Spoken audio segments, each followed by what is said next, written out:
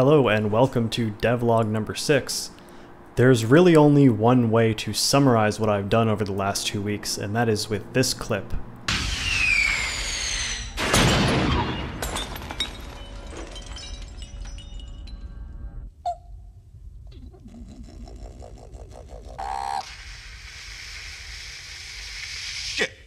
So with that out of the way, what I spent the last 2 weeks working on is pretty obviously electronic warfare.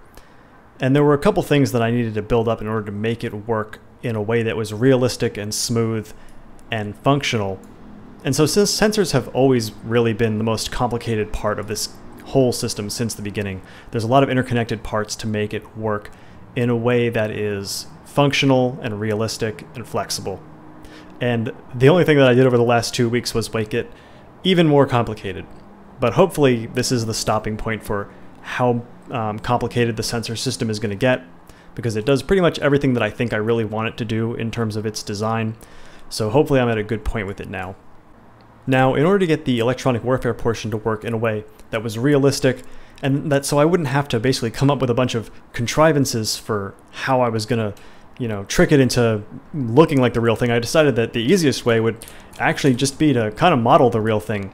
So there's a relatively accurate radar simulation in the game now. And so the way that works is there's a few steps. The first is that I needed a way to model radar cross-section. Radar cross-section, or RCS, is basically what determines how much energy gets reflected off of a surface and basically defines how well the radar can see an object. And so this weird colored transparent sphere is a pre-computed snapshot of what the cross-section for this ship's hull looks like given different viewing angles. So from this angle it's pretty transparent because the rays come in, they bounce off, they get scattered in different directions, but when you're coming face onto the ship there's obviously a lot more reflection, and so the ship looks bigger on radar from that direction. And this is pre-computed, so I wrote a script that basically, this is an icosahedron, so a bunch of evenly spaced points that form a sphere, and from each one of these points I cast a bunch of rays, figure out what the incidence angle is, figure out how much energy would be reflected, and then store that in a vertex. And so that can be easily accessed at runtime, so it doesn't need to do all those ray casts every single sensor sweep in order to test what its visible size is. Once we have a radar cross-section modeled, we can then add a couple parameters to the radar on the ships in order to make it more realistic for how they actually pick up these tracks. So the radars now have a couple more parameters. The first is radiated power, how much energy is coming out of these panels and going out into space. They also have a gain, which is how focused is that energy on a given point. And then they have a sensitivity, which is what's the minimum level of return energy that the radar can actually see before it's just noise. And so with all these parameters modeled, the way that the system works now is that it does the same sphere overlap to pick up the signatures, but it does a couple extra comparisons, which are basically the way it works is it calculates the radiated power going from the ship to the target. When the energy gets there, it then takes that arrived energy, multiplies it by the radar cross-section to figure out how much energy will be bounced back, and then calculates how much energy actually arrives back at the ship that transmitted it. And so that is then compared against the sensitivity, and if it's higher than the sensitivity, then it can see that track. Now the cool thing about this radar cross-section system and the actual radar simulation is that it allows me to organically have things that are smaller be harder to detect without me having to make up numbers to do it. So those ships over there are visible because they're relatively large. So I've sent this missile. It's not visible quite yet because it's not inside the vision radius. There it goes. So it's not actually showing up on radar yet until just now because the cross-section is so small and the gain of the radar is not high enough compared to its power for it to actually pick it up until it's at that range. So it reduces the reaction time that the ships have in order to prioritize point defenses so that they can target the threats. Also, once the radar simulation was in, it was really easy to actually implement decoys because the decoys really just present a more appealing radar signature. So if I shoot a missile at my ship that has some decoys on it, right now decoys have to be launched manually, but that will eventually be automated.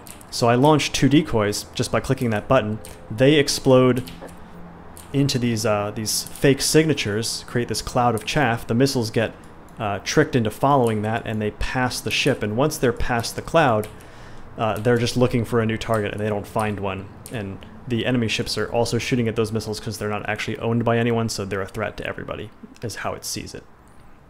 Now, one thing you might notice is that I don't have a ship selected right now, but I can still see these tracks here. And if you were paying attention to the previous devlog, you might remember that you have to have a ship selected in order to see tracks. Also, I have this ship here selected, but I can still see these even though this ship is clearly blocked by this asteroid. So how can it see them? And the answer is that I implemented a sensor network, and I don't mean they're networked over the internet. The tracks were already networked over the internet because they needed to be for multiplayer. But there is now a network that exists between these ships that allows them to share track data. So these two ships over here, they have line of sight on these targets, their radars are on, and so they're transmitting that track information to these ships over here. So if I go to these ships and I turn off their communications, so I set them to radar only,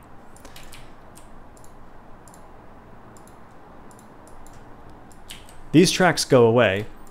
And even if I select these ships, they can't see these tracks, but these ones still can if I have them selected. Because these ships are no longer broadcasting their tracks to anyone else. So if I turn that back on, radar and communications, the tracks are now visible to those ships over there and to everyone, even when I don't have a ship selected.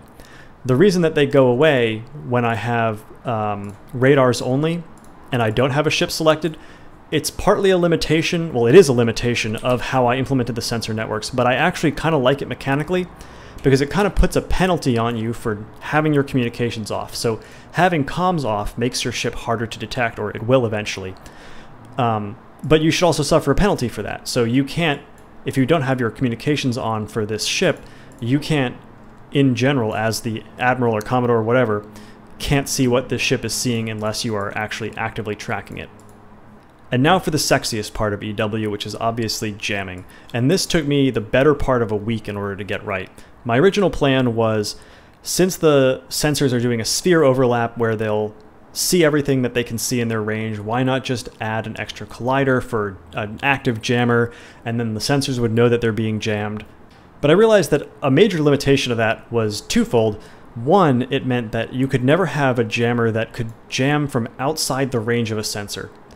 And you could also never jam from outside the field of view of a sensor, and both of those limitations were non-starters. They would severely limit what the jamming system was capable of doing, and so I went for an active system instead, which was a lot more complicated and took me a lot longer to implement than the original system, which probably would have taken me an afternoon. But I'm much happier with how it works. And so there's this little antenna on the bottom here, which is my radar jammer. And radar jamming is the only thing that I got to implementing in terms of jamming because it was so complicated to get right. But communications jamming will come eventually, and that will prevent ships from sharing tracks between each other. Now, targeting it is just the same as targeting any other turreted weapon. So I'll select a track, I'll point it at this ship over here, and it turns, and now it's jamming this direction. Now, switching over to my other client so that we can see it from the victim's point of view, because there's no actual visuals for the person doing the jamming. I'm not really sure how I can really accomplish that without kind of breaking the really diegetic nature of everything I've been trying to do. But let's turn on the jammer again. And you can see immediately those two tracks over there disappear, and I'm just inundated with this mess. This soup of contacts that are just meant to confuse me. I can't tell what's going on. And more importantly, I can't target this ship. And the other one over here I can't see because it's outside my visual range, so I don't even know that that's there right now.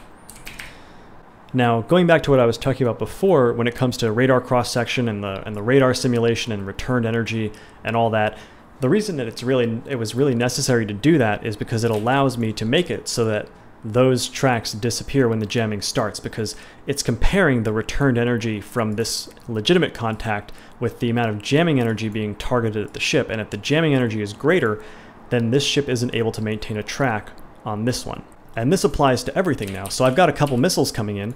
I should have picked them up by now, but everything's being jammed to hell, so my radar hasn't picked them up until they get within what's called the burn-through range, where once they get within a certain range, the returned energy from these missiles is greater than the jamming energy, which allows me to pick them up. And obviously it was too late. So that's our first pass on electronic warfare. I think this is the point where I need to call it stop on adding new features. So radar jamming is where electronic warfare is going to stay for the time being. The other types of jamming and ELINT and things like that are going to have to come later. But what I need to do now is I need to take a step back and I need to close the loop on this game, because right now there's really no end to it. I can sit there and I can hammer these ships all day and this game will never end until I quit. So really I need to take it and turn the game into a start to finish experience. You go to the main menu, you build your fleet, you start a game, you fight the enemy fleet, and then one of you wins. I need to implement a point system for the modules so that you know how much each thing is really worth in terms of value, so there can be some balance. I need to make the stats much more understandable. I need to figure out how to display all that information to the into the player in the fleet editor. So that's what my next 2 weeks are going to be. And then hopefully at the end of those 2 weeks I will have an actual full playable game that I can start playing with a couple people in more frequent tests than what I've been doing, and see how it plays. So that is my update. Thank you for watching.